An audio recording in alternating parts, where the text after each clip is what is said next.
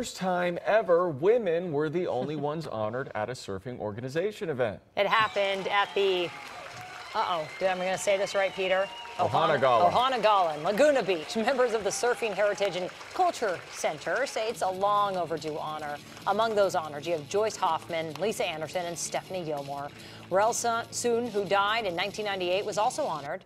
The group's executive director says in the future, both men and women will be honored here. But this year, it was women only to send that clear message about their contributions and value to the sport. I always love how relaxed and laid back all these surfers look. And they're even wearing leis. I and know. they're tan and just look so happy. Congrats It's a healthy to all lifestyle. of them.